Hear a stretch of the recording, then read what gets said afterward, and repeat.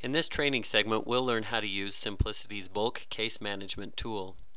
Once you're logged into the software, select the Bulk Case Manager from the Tools menu.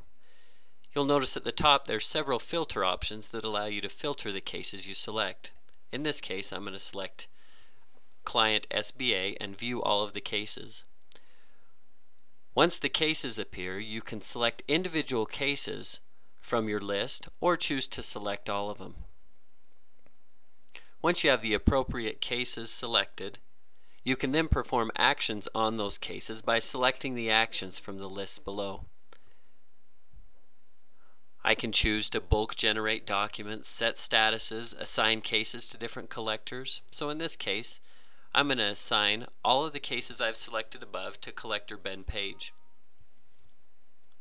You can see it work, and then as it returns, you can see that now Ben Page is the collector associated with all of those cases. I can likewise add or delete cases. I can bulk delete cases, set statuses, add notes, add ticklers.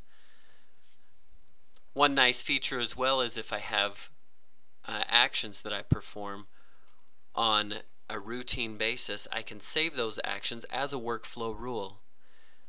So I'm setting up a new workflow rule here. I'll save that rule, and then when I come into the Bulk Case Manager next time, I can simply select that rule from the workflow list.